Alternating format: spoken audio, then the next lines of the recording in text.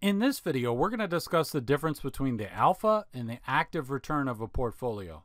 So active return is just the difference between the actual return of a portfolio and the actual return of the market index. So let's say that we have a manager of a fund who's managing the portfolio and they earn a return of 13% by actively managing this portfolio.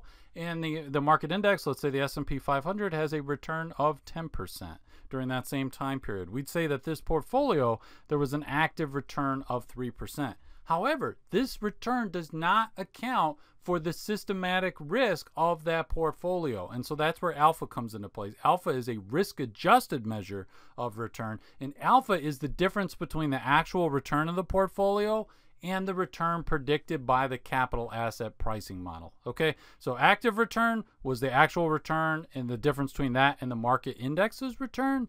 However, the difference alpha is the actual return, and then the difference between that and the return predicted by CAPM. Okay, so capital asset pricing model, we've got the formula right here. So that's going to tell us based on the risk-free rate, the beta of the portfolio, and then we've got our market risk premium. When we put these together, we can actually tell, okay, what is the expected rate of return for this portfolio? And let's just say hypothetically that the expected rate of return for the portfolio was 11%, and we say, okay, there's a 13% actual return. In that case, we'd say, okay, well then the alpha of this portfolio, this manager, we'd say they had an alpha that they achieved of 2%. And so you could just add little alpha here, sub P. So let me show you a more complex example. And if I rearranged the formula here too, if you want to know how to calculate for alpha. It's the same thing as above. I just rearranged the numbers to make it a little easier for you. So let's say we have a fund and we've got a risk-free rate of 3%. And then we have an expected return of the market of 11%. We have a beta of 1.5 for our portfolio, and then it turns out we have an actual return of 17%. So let's go about calculating our active return. So the active return is pretty simple. So we'll assume here that the market return was 11%, and the active return, or the actual return, was 17. So we just take 17 minus 11, gives us an active return of 6%. But again, this does not account for systematic risk, the beta. Think about it like this intuitively. The market went up by 11%. If the beta was 1, then we would also expect the portfolio to go up by 11%.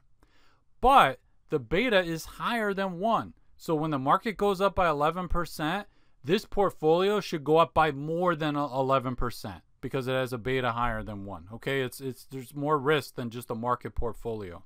So we would expect that the return will be higher. So just knowing basically that, oh, it's 17 versus 11 doesn't necessarily tell us whether this fund manager did a good job or not. We need to adjust for the risk that was inherent in the portfolio. So how do we do that? Well, we take our formula here. We're going to solve for the alpha. So we've got the return of the portfolio was 17%. The risk-free rate is 3%. Then we plug in our beta, 1.5, and then we've got the market risk premium is 8%.